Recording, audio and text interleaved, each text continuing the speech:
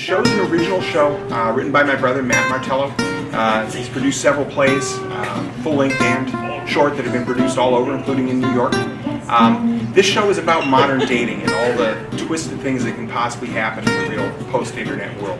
It starts out with a couple, Rick and Anna, who have tried dating, but it was kind of awkward, too much in the friend zone. Anyway, Anna decides they should have a night where they each invite a blind date for the other. What could possibly go wrong? Anna picks a young lady who's just started working at her office, just moved back to Chicago from Indianapolis, and she's convinced she'll be perfect for her. She's right, mostly.